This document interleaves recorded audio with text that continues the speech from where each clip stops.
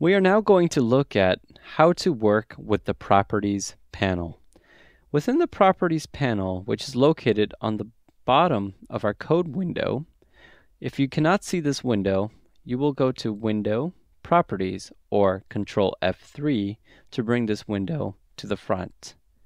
Within our Properties panel, we have two divisions, the HTML and the CSS. For now, let's select HTML.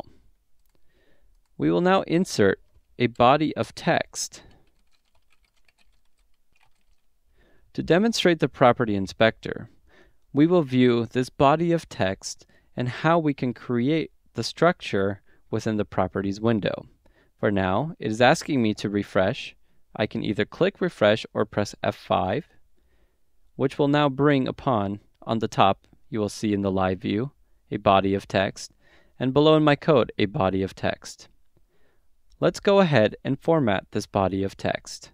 To format the body of text, we have the Format pull-down menu, which will allow us to add a paragraph, meaning content, into the website. So by clicking Paragraph, you will notice it added two tags, the P open tag and the P close tag. This indicates that this body of text is now considered a paragraph. We can also modify this to be a headline. A headline can be done through 1 through 6 variations. These variations are by size. A heading 6 is much smaller, as you can see in the split view, than a heading 1. So a heading 1 is a larger text of a heading, and a heading 6 is small. Therefore, a heading 3 is right in the middle. By adding different pre-formatted text, we can quickly add the HTML elements by the design view.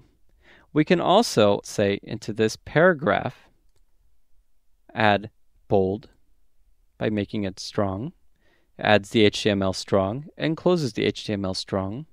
We can italicize. It will add the EM and close the EM, and we are able to view this in the live view. We can also add from the Properties Inspector panel different variations of the design element. For example, I can say this will be my headline and this will be my bullet. To create the variations, I will now click refresh. We will make this a headline.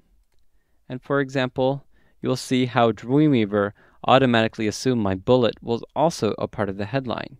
We can just select the H3 element and move it to the top, thus eliminating the bullet from the headline. By selecting the bullet, I can come to my unordered list and hit select, and it has now created a bullet for my very first bullet.